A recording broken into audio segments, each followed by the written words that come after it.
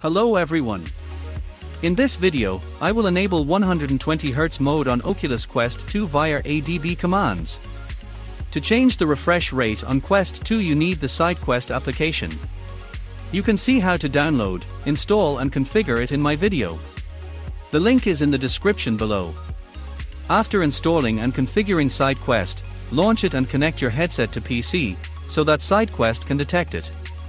Next go to the Run ADB Commands menu at the top right and select the custom command item. Next, enter the following command, ADB, shell, setprop, debug, Oculus, refreshrate 120, and press Run command. The command itself is in the description below, you can just copy and paste it. After executing the command, we see the command completed message.